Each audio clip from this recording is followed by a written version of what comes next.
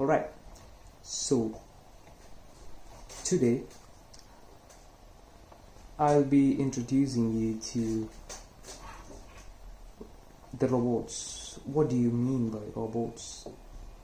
And I will just tell you about what makes a robot a robot.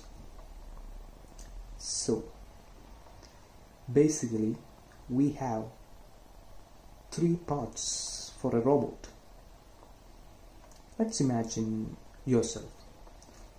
So how do you see, or how do you think, how do you know there is a bowl in front of you, there is a person in front of you, there is a tree in front of you? How do you know that? Yes, you got it.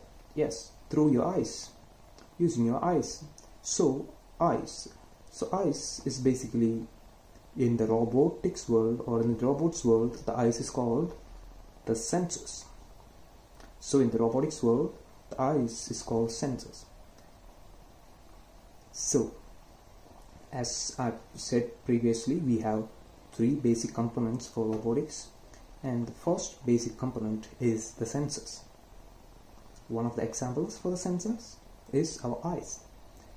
Today I will talk in detail about the eyes of the robot, how the robots see, and then in the subsequent episodes I'll be exploring, or I will be showcasing you a few various type of eyes a robot can have. And then after that we will move to another aspect of robots.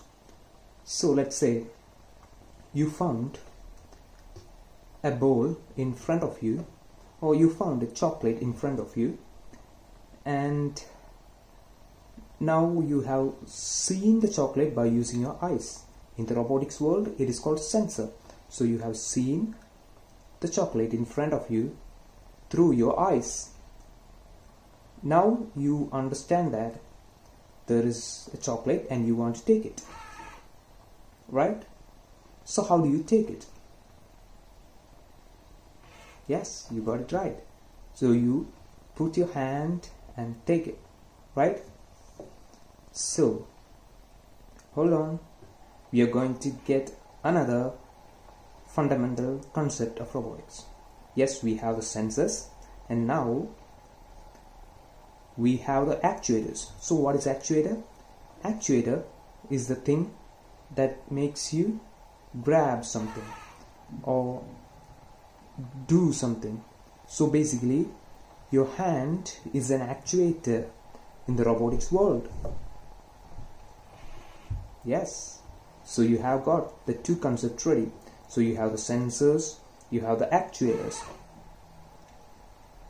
and now you think that you have found, yes, you have eyes and you have actuators. So what's left behind? As I told, we have three fundamental parts in robotics, and the first one is sensor, and the second one is the controller, and the actuators. The second one is the actuators, and then there is another one. What's the another one? Let's think. Let's go back to the example. Yes, we have the chocolate.